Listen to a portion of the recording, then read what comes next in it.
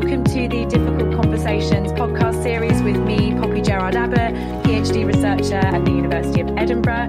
And this podcast focuses on creating content around COVID-19. It's been born from the pandemic and it aims to create sociological and feminist approaches and also less represented angles on the pandemic. Today, we will be talking about COVID-19 and women's circles, so a slightly unusual topic. And joining me today is our very special guest, Sarah, who will be saying a little bit more about her and her work in a second. And the reason why I invited her on the podcast is, as you all know, listeners, COVID is an extremely difficult time for everybody, but it also disproportionately affects women and affects home life due to lockdown policies. And as we're increasingly moving our lives and our support services and our work online, we're really interested to hear how that all intersects Sarah's work. So welcome, Sarah, to the Difficult Conversations podcast series. Thank you so much for joining us. Hi, it's great to be here. Thank you. So if you could kick us off by telling us a little bit about your journey to your work and just give our listeners a bit of a taste for all of the different amazing things that you do, including running women's circles. So, yeah, I run women's circles, but my journey probably started, I used to work for the police in their control room, and I became pregnant. And after I had my boy, I developed postnatal depression, and I discovered that the structures that were there to care for me weren't there. So I kind of moved into alternate circles, basically, and that moved me into women's circles. I took a journey into the spiritual through yoga, and that sort of led me to discovering women's circles and the wonder of them and just how powerful it was to be held by other women in circle and like holding that space. And there was nothing a bit like it in my area when I started out. I think a few are popping up now. I live in Fife in Scotland, and I started my own about a year and a bit ago, and they've been going great. So yeah, that would be about my work. I also teach children's yoga classes as well, baby and children's yoga classes, because that was my deep dive into it. Basically, I took everything on all at once, and I'm training to be a shamanic practitioner as well. Yeah, because I've just taken a deep dive into the spiritual and the feminist spiritual as well, I suppose. Yeah. Wow, there's just so much to unpack there. I'm so interested in women's circles, obviously from a feminist perspective, being a feminist activist and a feminist researcher. And I will tell you why. So this is kind of an experience that encapsulates my beliefs quite well. So a few years ago when I was living in London, I can't remember the name of the feminist collective I was at, but I met a woman and I was just chatting whilst we were waiting for an event to begin. And she said to me, women should create circles that are their own. They should create spaces that are dominated by women and led by women and that are only for women, because patriarchy has been ongoing for hundreds, potentially even thousands of years. Men have always been doing this stuff. Men have always been perpetrating gender-based violence, and we keep reacting. And whilst that reactionary role is really important, we also need a creative role where we create spaces that exemplify the world that we would like to see. And I suppose that's if I was to say what belief underpins my reasons for attending women's circles, and also my reason for running them myself. So just to say to our listeners, I also run some of my own women's circles that tend to focus on coping with experiences of sexual and gender-based violence. But what would you say, Sarah, are the beliefs that underpin your women's circles and your reasons for running them? So I think I had like a second sub-question to my first question there. I don't know whether you have that in front of you, but what beliefs would you say underpin all of this? Well, I suppose I'm probably coming at it from a very feminist background as well. When I worked in the police, I was very much part of their women's sort of development sort of organisation, and I was campaigning for equality within the police force as well. After I came out of when I came out of the police, I came out because basically their family friendly policies, I found from my experience, where they've just paid lip service to it quite honestly. And I moved into sort of developing the spiritual. And with the spiritual as well, it's like just having women together working on their own spiritual development, not necessarily any particular religion, just working on getting to know themselves and getting to develop themselves is the sort of beliefs that I sort of work with my women's circles. Because if I look at my sort of feminist journey, I suppose I've come full circle from, like, you know, in the 90s, it was all about ladette culture. And then in the noughties, I suppose it was quite all Sex and the City-ish. And it was like really sort of like, you know, going out there and proving that anything men could do, I could do just as well. And actually, as I've come round to motherhood and everything like that, I've also discovered that actually, do you know what? It's not about competing with men. It's about we are different to them, being different to them, and, like, you know, celebrating the differences and working with that and bringing that into society, because feminist values, or feminine values, not even feminist values, feminine values aren't celebrated as much as the male values, the masculine values. Kind And there are many feminists that would argue that is the logic that underpins the patriarchal order, that the kind of symbols that are attached to masculinity and to femininity, that masculine qualities and skills and attributes are venerated and celebrated, and women's, not necessarily women's, but feminine attributes and qualities are subordinated. That's a really important point. If it's okay, Sarah, I'm actually going to move to our third question, which is what do women's circles bring to a time of personal and global crisis? So what do you think the purposes of women's circles in general? I mean, you've already touched on this perhaps a bit, but like, why are they kind of especially relevant during the COVID-19 pandemic? Well, I think society is kind of falling down at the moment, isn't it? Like, you know, everything, all these structures that were meant to be working and in place just aren't at the moment. We've been told to separate, and we are a community species. So I suppose women's circles are really important just now because it does bring a sense of togetherness for women that can meet online. And it's not the same as in person. I won't even pretend that it is, but actually it works quite well that with the technologies that we've got now, we can see each other's faces, we can see each other's expressions, we can share how we're feeling. There's a sense of, like, you know, shared sort of, going through that sort of sharing experience. It helps us sort of reassure each other, basically. It's sort of like, you know, I suppose the validation that we need that we're not coping, like everyone's doing the same thing. And there's also the sense of it actually brings a hope for the future as well. There's a hope that actually we can rebuild something better when this is all over. I'm not saying that, like, you know, this is a good thing. COVID-19 is not a good thing in the slightest, but there is the very real possibility that we could actually build on it and build on building something better when it's all over. Yes, absolutely. I think that goes back to what we've already briefly mentioned about kind of creating a space of what we would like to see. Yeah, we've got that kind of scary patriarchal order outside of the women's circles, but inside the women's circles, we can perform and enact and use our imaginations to create a world that we would like to see. I do find that they tend to have that strong imaginative aspect to them. And I can imagine, just off the top of my head, some of the reasons why women's circles would be so important right now. So women, as you may or may not know, Sarah and listeners, women are disproportionately shouldering the labour around COVID. So domestic labour, reproductive labour, community work. Women are feeling the impacts of COVID-19 to some of the greatest extents. And they do need spaces to offload about that and heal. And also, rates of gender-based violence will increase during this time, particularly domestic violence, intimate partner violence, and cyber violence. And I think women's circles can provide a space where you can comfortably talk about those experiences to a group of women who are empathetic and are there to listen and will understand. Yes, definitely. I think that's very important. You mentioned cyber violence. Like, you know, I have internet spaces as well that are women only, because basically it's a safe place for women to come and share with themselves as well.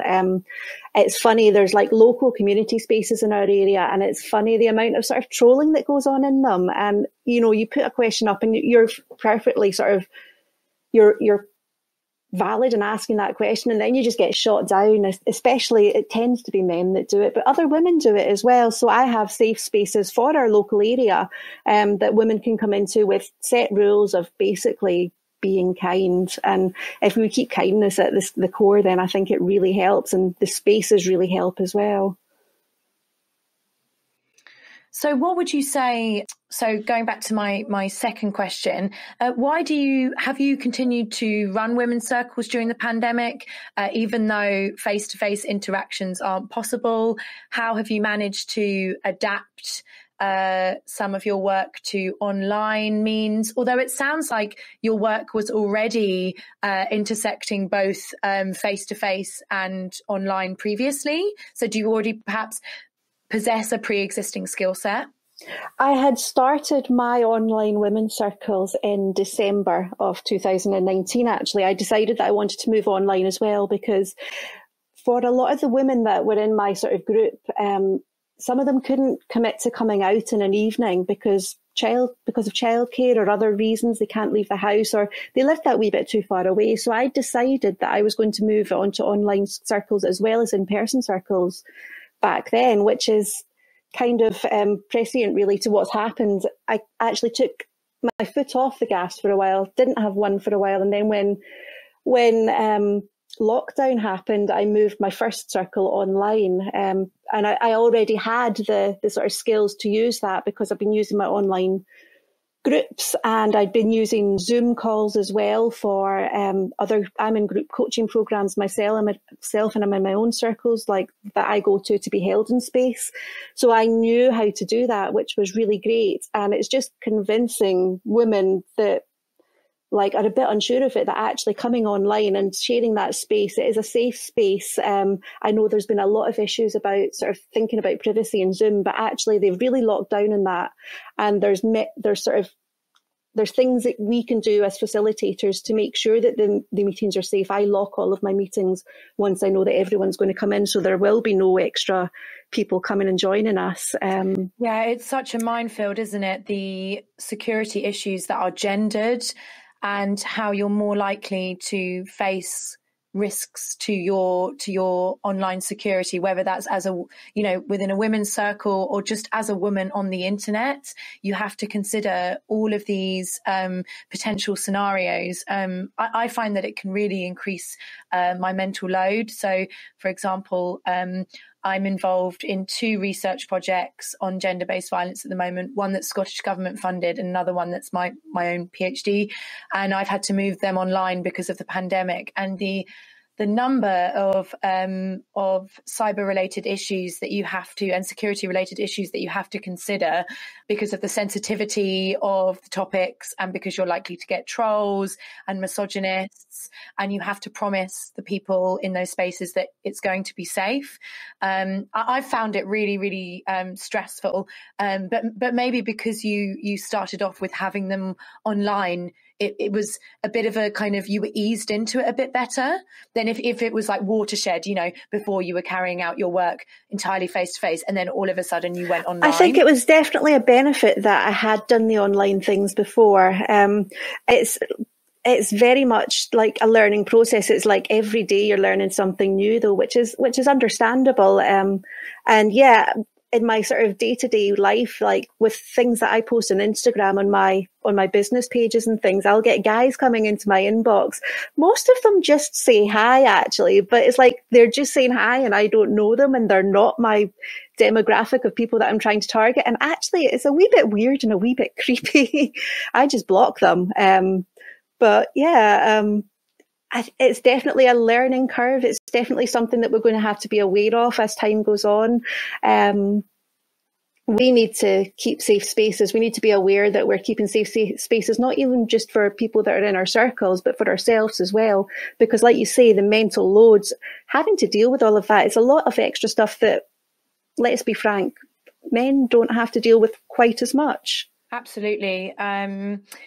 Before we move on to the next question, I would really like to just ask you a spontaneous question, if that's okay. Can you give me and the listeners a bit more information about the specifics of how you run your women's circles? So, for example, I always start off with some sort of icebreaker, and I kind of ease people in, because my women's circles are very sensitive and intense, because they focus on sexual violence, gender-based violence, rape, and so on. I then kind of ease people in and use props to center the conversation, like a picture or a toy or something like that. Can you reveal as much or as little as you like about how you actually run your women's circles? Yeah, to be honest, we go with icebreaker questions as well. It's a great thing because it's not always the same women that come. And we always ask people why they want to come, like what's brought them to Circle. They're willing to share that. If they're willing to share that at the start, then that's great. As our circle goes on, we work a lot with ritual based sort of activity. So we'll look at a subject and we'll then do we'll figure out what our issues with it are. And then we'll do some sort of ritual to release or let go, or to sort of manifest more of something coming into our lives. We always have a sharing bit where we can just talk about whatever we want to. And I use oracle cards as a sort of prompting thing for that. So it's pictures, basically. Someone picks out a picture and out of a deck of oracle cards, and I use animal-based ones. And basically looking at the animal, then they say whatever comes to their mind. We just let them go with the flow, basically. And it tends to be that whatever that animal sort of represents to them, it clicks with stuff in their mind, so that basically they end up talking about what they needed to talk about, even if they didn't know it before they came. I can imagine that the use of such props is really effective. Even if you don't believe in the kind of spiritual side of that stuff, you can still use it as a mirror, right? To look into your emotional state. And when you use pictures, things will jump out to people that will be very telling about where they are in their life or what they'd like to talk about, etc. So that sounds like a really interesting and effective tool to use. It definitely is. And like you say, I always say to people at the start, these are oracle cards. You can look at them as pictures. You can look at them as sort of oracle cards. You can read the description, but I'd ask you not to read the description until after you've spoken, because they all come with a wee booklet that tells you what it's meant to predict. And people believe in that. People don't believe in that. I find that it tends to work a lot off of archetypes and things like that, even with animals. So it's all sort of like just looking into the psyche more, and whether you believe in that spiritual stuff or not, it is a great prompting tool. I think that it must be so fascinating to hear all of the different reasons why women come to Circle. And I always find great joy in being the chair of women's circles because of having the privilege and honour of listening to those reasons and witnessing people being so vulnerable in those moments. Yes, definitely. It's an honour to sort of be there and to witness that and to share with that. We have to be vulnerable ourselves as facilitators, I believe, in order to sort of help them do that. So I share a lot myself, and then they share a lot, and it never fails to amaze me how vulnerable people can be and how open and trusting, and how that actually helps them as well. It's not something where they're coming along and they're sharing and they go away broken. They go away feeling better for it. They go away feeling that they've been understood, they've been heard, they've been validated, and that other women understand that it might not be experiences that other women have had, but just being heard, saying this is my truth. That's what's important to them. Yeah, and one of the most profound things that I observe both in attending and running women's circles is the sheer volume of pressure and stress on women's lives, whether that's around dieting or gendered roles or all of the unpaid invisible labor that they undertake, their experiences of violence and everyday sexism and their treatment from colleagues and friends and in the community. Like there's so much pain and trauma and stress that's brought to those circles, but that's also why they're so revolutionary as this kind of dumping ground for those feelings, and then almost like a phoenix can rise from it by the end of all of that sharing of oppression and trauma and stress. Yes, definitely, because burying all of those emotions, burying all of those experiences is really bad for us. And, you know, it affects us in physical ways as well as mental ways. So we end up feeling a lot of pain if we don't come and share these things. And the emotional workload as well. Like, you know, you hear time and time again about like everything that women have to do. And I have mothers coming along to my circle, and I'm a mother myself. And oh my goodness, do I sort of understand that emotional workload? It's like constantly thinking and constantly having something to worry about all the time. It's just so difficult. But sharing in these brilliant spaces eases the burden, because you know that you're not alone. You know that it's not just you that isn't coping or feels like you aren't coping, and actually you're coping great. It's just, it is hard. And linking into those experiences of womanhood that relate to, you know, reproductive labour and all of the other forms of labour that women undertake, I'll move on to our next question, which is, do you have any opinions about women and their roles in fighting and navigating COVID-19? So I've already kind of mentioned a few things that might stimulate your thinking in terms of your answer to this question. So, for example, all of the community work that disproportionately falls on women. Do you have anything else to say on that question? I just think, well, they're doing a great job, aren't they? I mean, I'm personally staying at home and just running my women's circles. I've got my son to deal with, though. He's 4 years old. He's a wee extrovert, and he lives with me, I'd say I'm probably ambivert, and my husband, who is an introvert. So he's finding it very difficult, and I'm having to deal with the emotional overload of him, as well as my own emotional overload, and my husband's too. But then out in the community, there are the midwives, there are the health visitors, there are the nurses, the social workers, and they're all working, and they're going out to work every day, and they're worrying about bringing COVID-19 home to their families, which must be so hard for them. I think that women are doing a great job. Women always do a great job, and they don't tend to moan about it a lot. They don't tend to celebrate it either. They just tend to get on and do it. Yeah, I mean, I'm a big believer that that women really are at the forefront of battling COVID-19, and not just women. Sometimes we talk about the gender order in this very dichotomous way of, you know, men and women. But as you've already said, Sarah, it goes beyond that actually to the symbols of femininity and masculinity and feminine qualities. And I think it's feminine qualities that have really triumphed and really been kind of highlighted during this pandemic and have come under the microscope for their wonderful qualities, you know, caring, cooperation, nurturing, listening. And as a feminist, I've pondered for many years as to whether these attributes are something that we should put in a box and put to one side if we want to live in a male-dominated world, or whether the feminist revolution is one where literally we reconceptualize and re-energize what it means to have these qualities.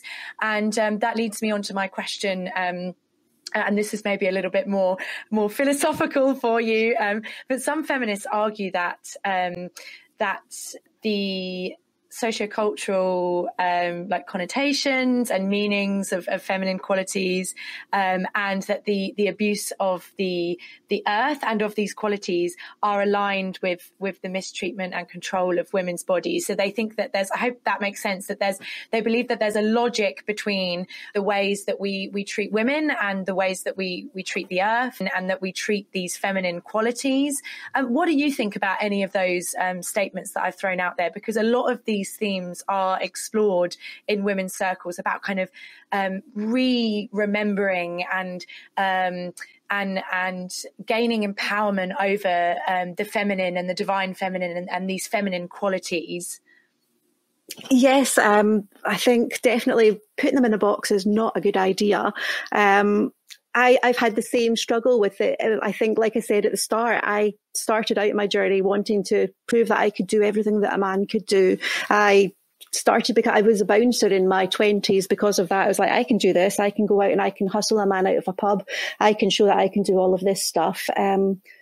However, the caring, that's important. And it's not just their feminine qualities. They are definitely in the feminine aspect. But I think we harm men as well when we say, let's put these qualities away in a box and try and compete with men on masculine sort of things, because there's men out there that would prefer to do that too. And I think the whole feminist argument is an argument for everyone, not just for women. Part of my whole sort of philosophy is that I'm doing this so that my son can grow up to be whatever he wants to be.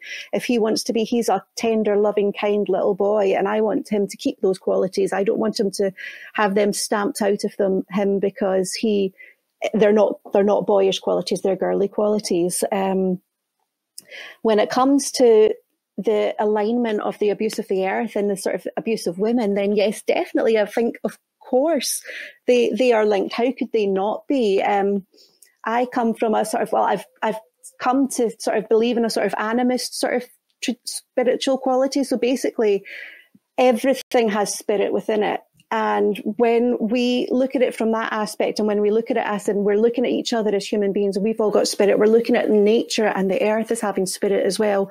Why would we treat it any differently than we want to be treated ourselves?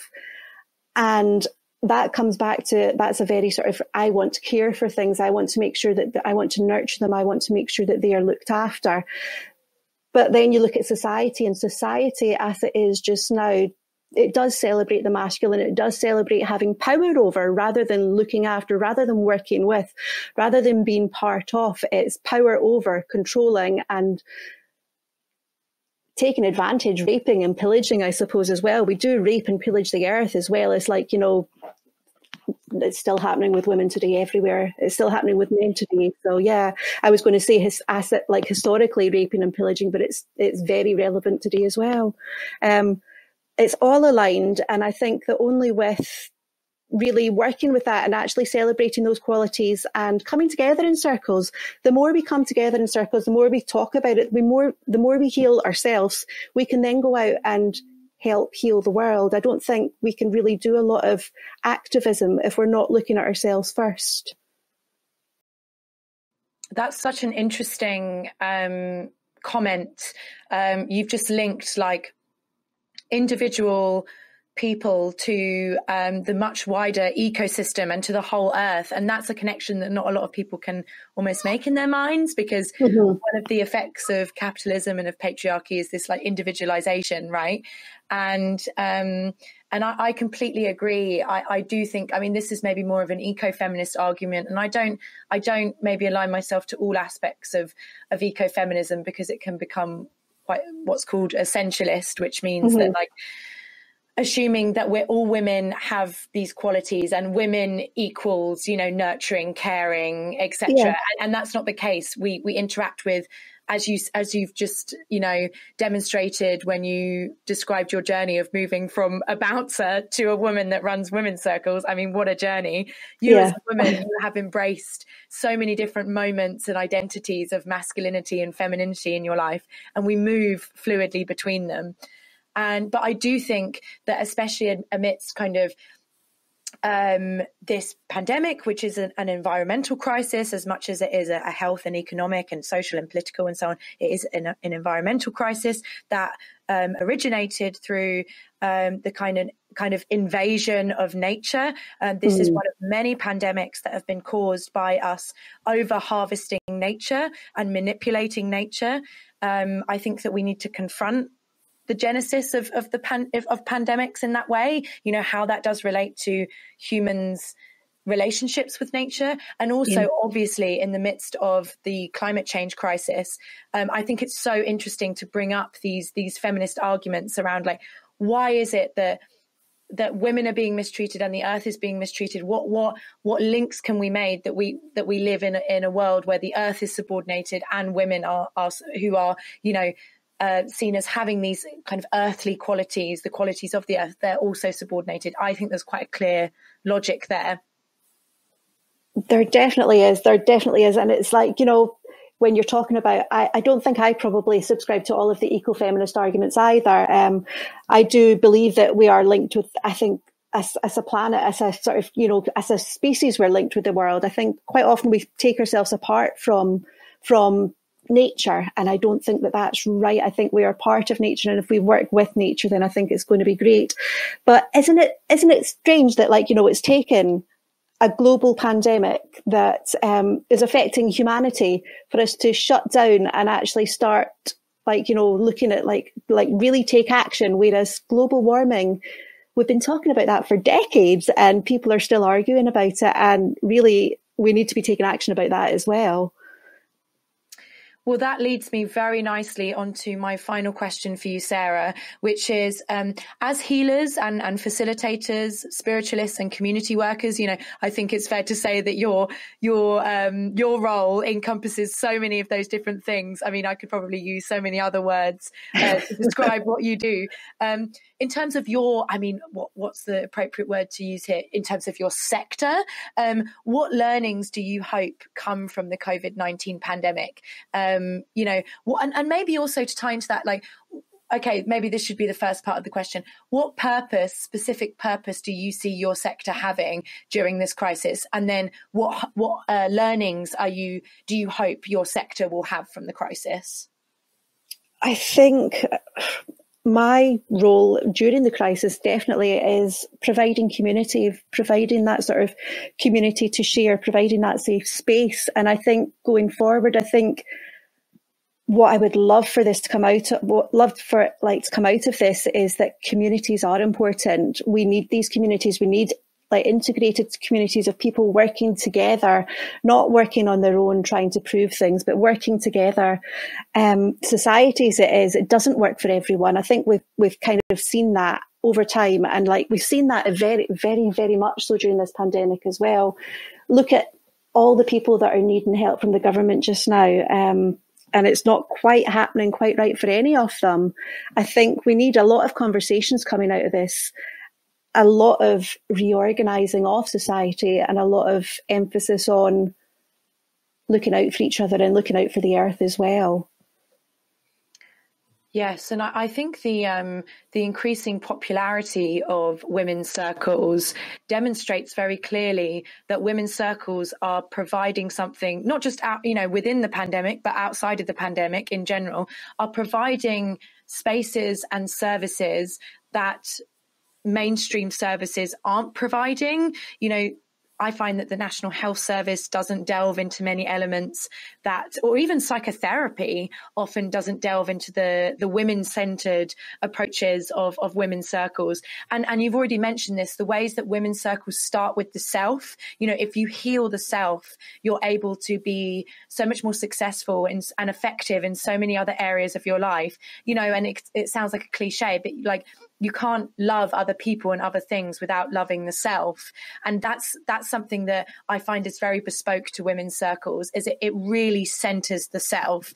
Whereas if you were to go to maybe, I don't know, a counselor or to just a peer support space or to a doctor with some of the issues that you bring to women's circles, then the approaches would maybe not be as holistic, and it would focus on fixing an issue, getting advice or whatever for that specific issue, rather than just expressing the self. I do find that women's circles have a specific role in wider society, but also in the pandemic. Yes, definitely. And I think, you're talking about fixing the problem and giving advice. And that's something that definitely as mothers, you get all the time, you get advice flung at you, which is another thing that drew me to the women's circles in the first place, was the fact that we have sharing spaces where there's no advice. We don't give advice. And you can see certain people coming in, if they've not been to circles before, and they're sitting on their hands almost, or they're trying to give advice, but they know they're not to. It's such a difficult thing for us not to try and instantly fix, but just to sit with and just let it be. And when you're talking about the holistic thing, you're talking about movement, you're talking about integrating your sort of spirit, your body, your mind, your everything. It's so important. And I do think, though, that I think slowly science is catching up with this, and it's sort of the NHS is coming into it as well. It talks a lot about fitness. It talks a lot about that sort of thing. I think given time, they will catch up, and hopefully they will catch up. But in the meantime, women's circles are there as well, and that's great. Yeah, I mean, we have to be very careful in this work that we're not like undermining or delegitimizing the work that, for example, the medical and the recommendations of, for example, the medical establishment, because I do think that there are, I mean, as you're probably fully aware, there are elements of the wellbeing industry that do dangerously tread on for example, medical advice And I've been snoozing a lot of them on social media recently, actually, because they really affect my mental health, actually, when I see them. It actually makes me quite angry. I do think that women's circles are there to be used in conjunction with proper medical care as well. I think if someone's got mental health issues or anything like that, I think medication and talking therapy definitely is important. I think then their emotional, women's circles can be a definite real add-on to it, instead of saying, come to the women's circle, we'll cure you of everything. I'm not trained to do that. I'm trained just to hold space, to let people express how they feel. I'm not trained to fix. I think it's about making it clear what the purpose and remit of the circle is, and seeing it as complementary to a wider picture of support. But unfortunately, because of living in times of austerity, people can't always access the support that they need. So it becomes complicated in terms of them coming to the women's circle for the reasons that they should, and then making sure they ring fence, other concerns and needs to other places, but those other places aren't always providing the support that they need. It's so tricky in terms of, being on the facilitation end of things. It definitely is. I think there's a lot of shortfalls with funding, especially in things like mental health. And I think it's difficult, and people might want to come to a women's circle wanting that as a replacement, and it's not a replacement. It's definitely something that could help, but you need to seek appropriate medical help as well. I think it comes down to the question, why do people turn to alternative spaces and alternative industries and alternative medicines to deal with the health and social problems that they have in their lives? And I think for many people, they have felt that the mainstream services and established services have let them down and haven't listened to them, or haven't had the time of day for them. And there's a whole host of, economic and political and emotional and institutional reasons why people feel that way. And that ranges from, the effects of austerity, where services aren't adequately funded enough to give people the help, support and intervention they need, all the way through to having approaches that aren't holistic, all the way through to some groups of people having relationships of mistrust with authorities, whether that's because they are victim survivors of abuse, or they belong to Black and minority ethnic communities. They can have very strained relationships with authorities because of experiences of mistreatment from them. So I think there are very legitimate reasons why people do turn to alternative spaces to seek all of their support and to meet all of their needs. But I agree, there should absolutely be a balance between finding help that works for you, because that's what it's all about. What works for you. And if alternative spaces work for you for whatever reason, then that's great. Keep using them. And they do work, and they do provide many benefits for many people. But what does that balance look like? Is it 60-40? Is it 70-30? Should we be encouraging the use of certain more, particularly more fringe alternative spaces at all? Where do we draw the line in terms of alternative services? Do we have the right, as people who facilitate alternative spaces, to say, this is what this space is for. You're only allowed to come here to share, not to find X, Y, and Z. That's for you to go to those services for. But then they go to those services and they're mistreated, or they can't even access the service. They can't get through. They don't get the help that they need. They're passed from pillar to post. I think it's really, really difficult, and it's a really good it's a very interesting question, really profound question during times of austerity where mainstream services, the services that are designed historically to be there to help, for example, the National Health Service, are facing such incredible strain that people are now, desperately seeking help in other places because they can't access the full support that they need. And one of the interesting effects of austerity is that the bar for what is considered as a priority or an urgent health need is moved up.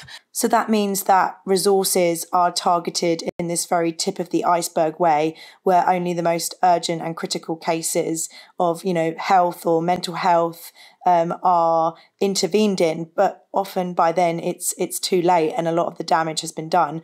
And beneath that tip of the iceberg is a whole iceberg underneath sea level, where if services were able to intervene in preventative ways or during the process of escalation of a health problem or a mental health crisis or whatever it is, then they wouldn't get to that critical place, that tip of the iceberg in the first place.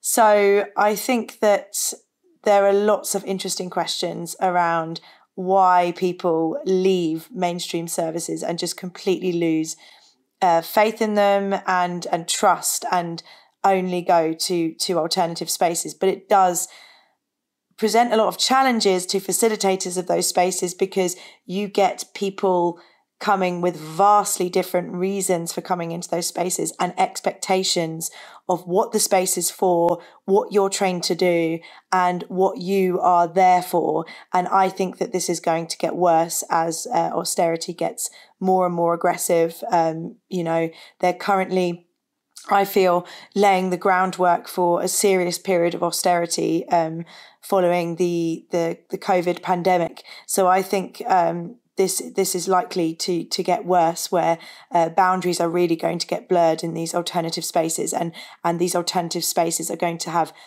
a whole host of very serious problems heaped in them without necessarily the skills and resources and boundaries to be able to cope with those problems.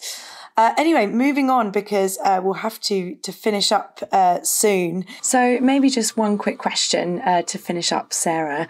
So that is, what to you is a feminist space? We'll finish on that. What does that mean to you, a feminist space?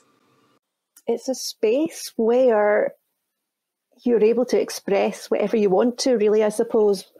From a sort of feminist point, like if you're talking from a women point of view, maybe it's a safe space where you feel able to talk about whatever you want. It's a safe space where you can talk about equality. It's a safe space, basically. Yeah, a safe space. Yeah, thank you, Sarah. For me, it's a place where women can be women and they can talk about the trauma and stress and gendered experiences of living in this world without shame and without stigma and without being interrupted and without having their experiences delegitimized, because everywhere they go, whether that's the internet, the workplace, the street, friendships, nights out, whatever it is, if they start to talk about their lived experience from a gendered perspective, it is held to so much scrutiny, and they'll face often abuse in response. So for me, it's a space where they can talk about these things, and it's given truth. It's given almost like testimonial truth and weight and legitimacy, because women's voices are not given that testimonial value wherever they go in society. So for me, like, women's circles are these, and feminist spaces are these little pockets in the world where you can retreat into temporarily. And there's all of this kind of criticism of, largely from the far right, or right-leaning people around safe spaces that, our safe spaces are for snowflakes. And I don't know if you've heard of these narratives, Sarah, and they're, they give people an unrealistic expectation, pandering to people's needs like their babies. And my answer to that is no. I think that's a very poor understanding of what safe spaces are. It's a chance to have a break from the realities of living in this world, for example, as a woman. And some people need those safe spaces to literally survive and go back into that world. Definitely. And actually, it's a very poor argument from the other point of view is the safe spaces aren't real. Like, everyone knows that a safe space isn't the same as a space in normal society. Why would you, you're not pandering to people, you're giving them what they need. And surely everyone should be getting what they need. Well, that's a really powerful note to end on today, Sarah. So thank you so much for giving up some of your precious time. I know that you've had so much on your plate recently, and obviously you're a mother, so things must be all go, go, go in your life at the moment. So we really recognise how precious your time is. Thank you so much for coming onto the Difficult Conversations podcast. Is there anything you would like to say before signing off today? Any kind of final comments? I think thank you so much for having me. It's been really great talking to you today. That's really about all I've got to say. Okay, nice and simple. Well, thank you, Sarah. I hope this will give our listeners so much food for thought, thinking about the relationship between feminism and COVID, get them thinking about feminist perspectives to COVID, and get them thinking about maybe ways that they can create their own small corners of the world, like women's spaces, where they can be themselves, which I think if there's a time to be recommending such a thing, now certainly is it, in terms of us being in the thick of these very uncertain and difficult times. So thank you so much, Sarah. You've been listening to the Difficult Conversations podcast. Thank you very much, listeners. See you next time.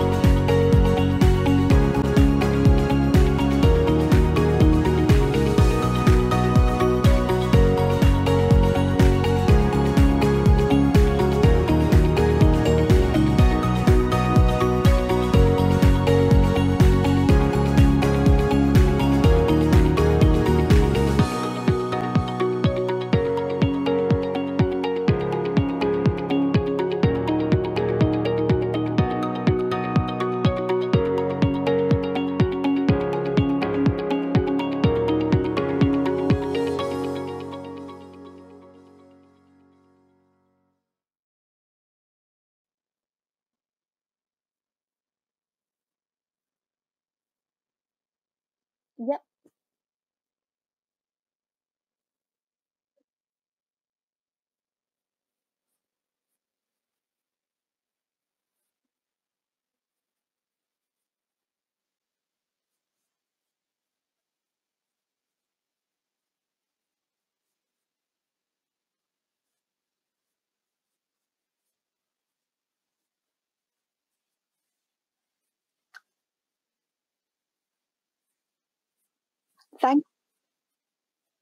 Thank you so much for having me. It's been really great talking to you today. That's really about all I've got to say.